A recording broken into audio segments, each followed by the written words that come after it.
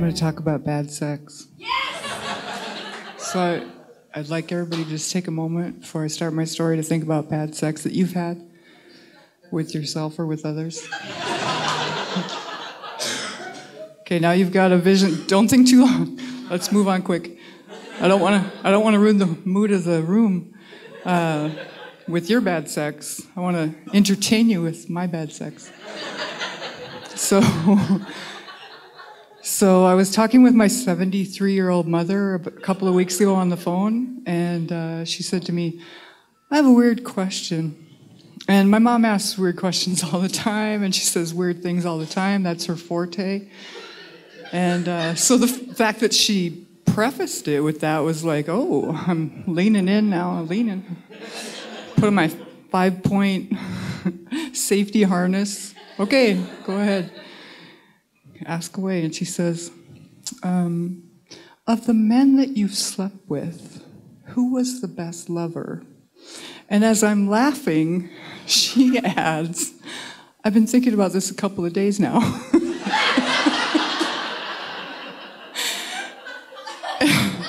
And what she wants me to tell her is what the list is, like top 5, so that she can compare and contrast my facts with her guesstimates.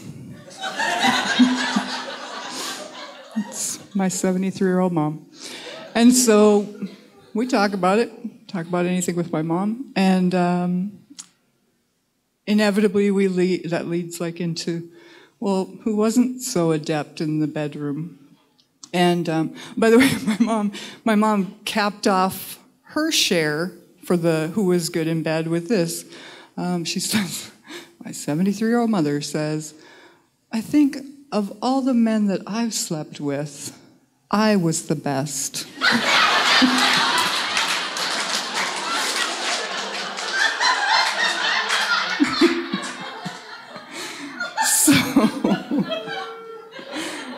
So, yeah, she's awesome.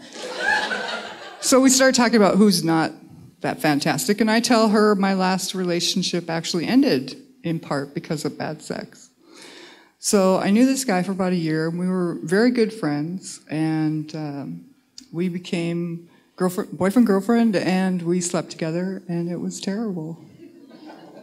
It was really bad. And now, I still orgasmed, but I mean, because, third wave feminism says that's okay. They fought for that, right? I don't know.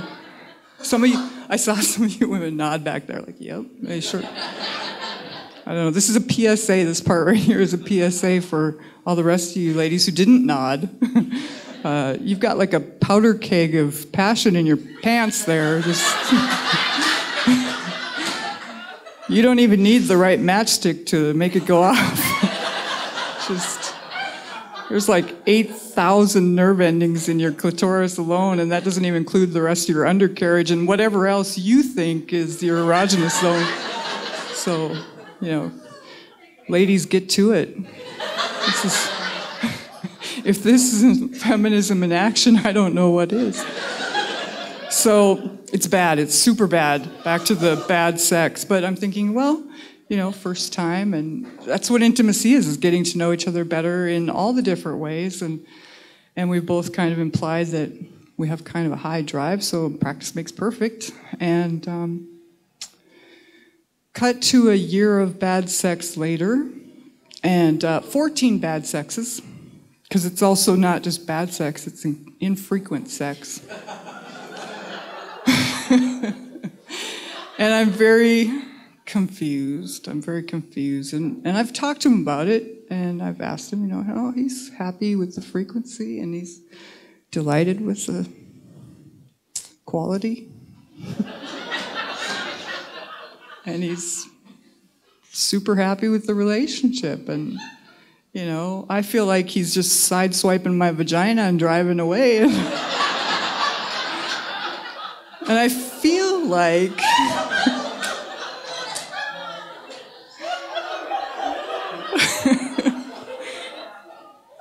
like there's like a piece that I'm missing. There's something that isn't right. And so I just throw up a prayer to the universe, and I just say, hey, can you just let me know? You know, I don't want to think about this. You just tell me what's wrong. And so that happened. This is how it happened. I went over to his place to watch his cat. He was visiting his folks, and so I went over there, sat down. I was going to let the cat sit in my lap and just relax and read some news and hang out with this cat. And somehow, well, because I haven't had a tether installed physically into myself between my physical body and my phone yet, I haven't found an unethical doctor that will do that. Somehow I've gotten out of my house without my phone, which is scandalous. So I open up his laptop, which is always sitting right between his two chairs, his two bachelor chairs, and his laptop. I open up his laptop, this cat on my lap, just a nice calm afternoon, and a dialog box pops right up and says, security warning.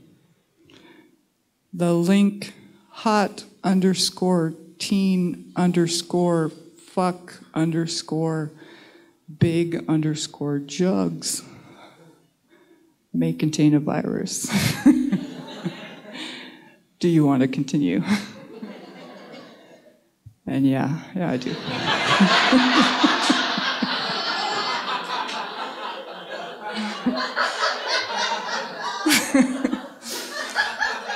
It's an 18-minute video, folks. 18 minutes.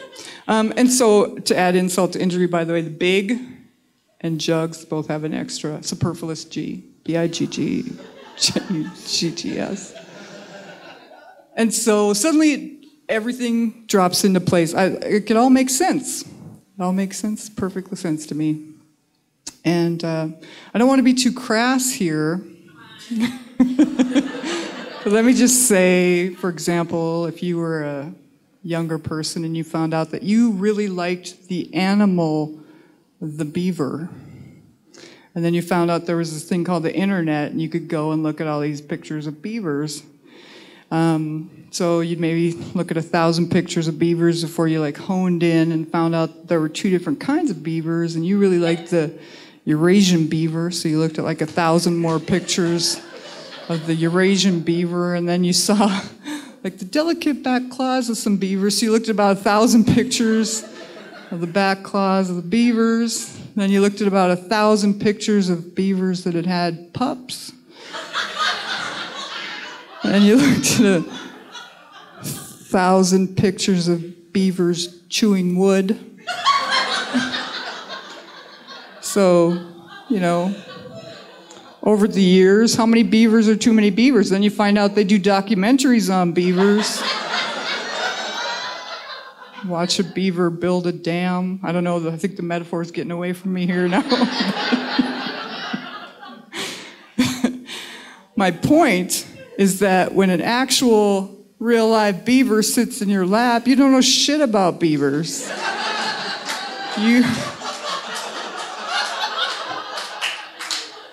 You know what you like to look at non-interactively with beavers. So, before if any of you are squirming in your seats, if you're big porn fans, you're oh, this is awkward. Don't. This isn't a judgment on this. I'm not casting aspersions on porn. I'm casting aspersions on this guy's porn habit. Because it isn't about porn. It's about living your predilections out in the open. Because especially if your predilections are considered vices, which porn is considered a vice. If you want to have mediocre sex once a month and look at porn for the rest of the year, I guarantee you there's a lady out there that's yeah, I'm in with that. That's just about right for me. And if you're a woman who wants to have the guy dress up in a tutu and you put on a strap on and you're let's do my version of Swan Lake sodomy. That guy is out there masturbating to Tchaikovsky right now.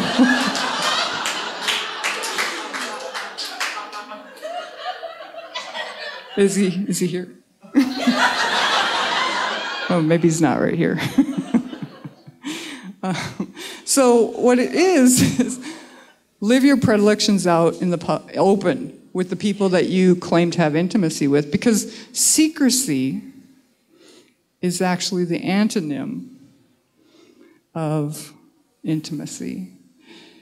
And if you're not careful, hot_teen_fuck_big_jugs will drop out of the sky like an anvil and will break the gravity of the heart of the one that loves you, and they'll just float away because it's all porn and games until some beaver gets hurt.